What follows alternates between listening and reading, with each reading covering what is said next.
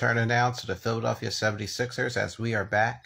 They'll be fighting their season by keeping them alive after that shaky loss to the Miami Heat in game number 5. Jimmy Butler and his team got off to a fast-paced start by never looking back. Jimmy Butler dropped 23 points, but it wasn't the only challenge left for the Sixers. Joel Embiid is protecting his face mask.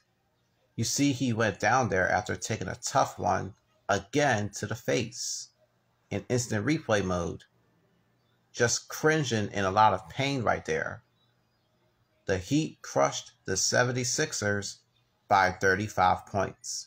Here's what fans had to say after that devastating loss. Joel Embiid is the MVP. I don't care what anybody says. Come back, we'll have a good game in South Philadelphia, and then we'll take it to Game 7. We'll be fine. That lady has some good mad props for Joel Embiid. And so do I, of course. And Game 6 is taking place tomorrow at 7 p.m. at the Wells Fargo Center. Of course, we'll provide the latest updates on the Sixers when we're not on television. Get live updates on CBSPhilly.com and CBS News Philly. Somebody here in Philadelphia is $3 million richer buying a scratch-off ticket. Chopper 3 gives you the latest on Snyder Avenue at a local Acme store. The game is called My $3 Million.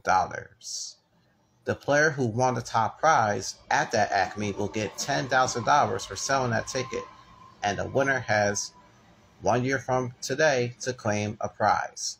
Whoever you are, congratulations. So please, treat somebody like the way you be treated. And new here on this Wednesday, Fund PHL Arts held a rally outside City Hall in Philadelphia asking for funding to help musicians, artists, and speakers. That's a good, worthy cause if the price is right for some people. All that took place at 15th Street and John Fitzgerald Kennedy Boulevard, right near Market. That's pretty amazing right there. A new study finds most dog owners aren't spotting signs of depression in their four-legged friends. According to a British group, they found that 75% of dogs show signs by having some anxiety problems. But 36% of owners recognize those signals in many pets. But to be honest though, sometimes it can be triggered. That's what that is. But experts say there are certain signs you might look out for. Good. So you can look at their little faces. If they're kind of lip-licking a lot, if they're yawning a lot, that's kind of a sign of immediate stress. Wow.